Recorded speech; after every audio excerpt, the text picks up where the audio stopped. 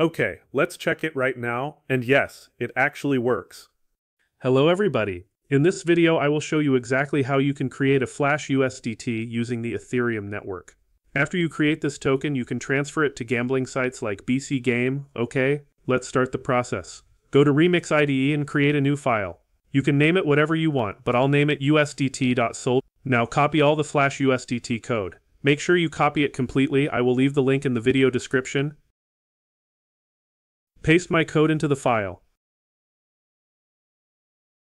Open the Solidity compiler, select version 0.8.20, and then compile your contract. Go to the Deploy and Run Transactions tab. In the Environment drop-down, click Connect Wallet and connect your wallet.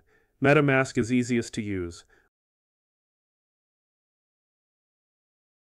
Once your wallet is connected, your balance will show here. Now select the value, GUI amount 110 million, and choose the contract Invoker USDT.sol.